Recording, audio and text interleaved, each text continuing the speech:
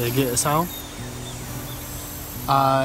People come up here asking us all the time, like, how many years y'all been in business? And I said, to open a cider mill, first of all, you have to be at least 150 years old. So my grandpappy came out here and he died right where I'm standing. We buried him underneath this sacred ground, and we went ahead and we put a couple Johnny Apple seeds in his place. We didn't have much money for a headstone back then, but what we got was a tree. What we got from that tree was apples. We mushed them up real nice and started selling them to these families out here. And that's how the no apple picking apple cider mill got started. Come on, I'll show you around. Come along. These over here are trees. I ain't gotta tell you that, you look like a smart one.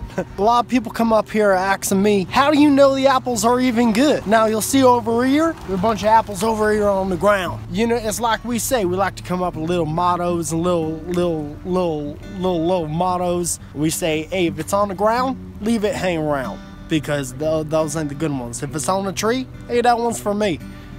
Come on over here, let me show you around. What's an apple cider farm without a volleyball net? Every good one has one. I mean, what if some of our guests want to play some volleyball? This here's a road. A lot of farms will tell you, you don't need a road to make good apple cider, but that's not what we believe here. I say good roads make good neighbors, because you could tell them to hit the bricks. Every good apple farm needs a really good motto.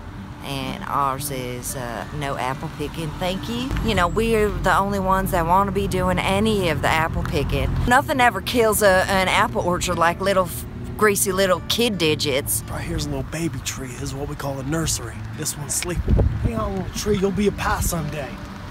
Not today. Not today. We don't even make that much money off cider no more. A lot of our money comes from tree couches. Real sturdy.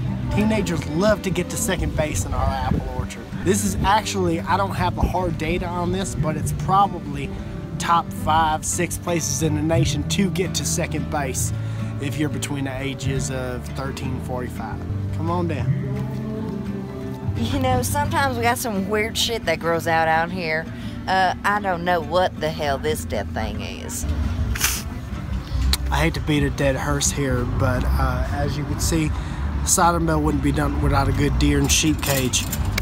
Deer and sheep together in the same cage. This is our own little metaphor for racism and how it needs to be ended. You take all different kinds of people, you stick them in a cage, we'll have world peace soon enough. Get that? Okay, kill one for dinner.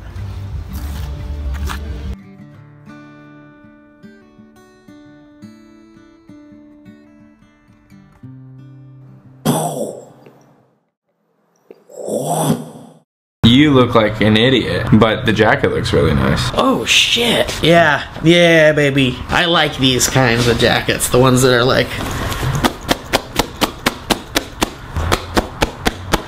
if you were in this, I'd be like, thanks for coming, man. Do you got that?